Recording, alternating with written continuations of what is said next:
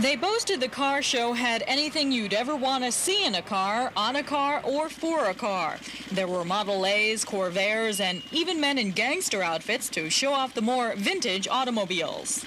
You may not see the likes of this car on the road unless you're very lucky, and that's why car enthusiasts have come from all over the country to the car show and to see the likes of this 1948 vintage Buick Roadmaster. Or for those with more modern and sporty taste, this 1974 Corvette. The owner of this envious machine, Jesse Gould of Bedford, PA. You'd kind of think a lot of work goes into keeping this car in good shape. Yeah, we've put a lot of work into it. I haven't really drove it for the last 3 years, but trying to keep it the way it looks now. And we've done quite a bit of work on it. Gould says he's gotten some good offers for his car, but nothing when we talked to him worth jumping up and down about. But at least he's had a good time. It's been great. Weather's been good, and a lot of people around, a lot of different vehicles.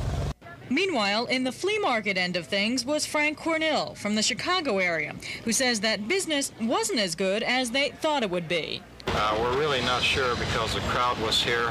We're in chrome engine parts. Maybe it was just our product line. But we're happy with the weather. We're happy with the show arrangements. And we'll be back next year to do better. Kathy Riley, News 21, Carlisle. CBS 21 News, celebrating 70 years, proudly Pennsylvania. Thank you for celebrating Central PA with us. I'm Linda Johnston with Renewal by Andersen, and we are proud to be celebrating 28 years serving Central PA.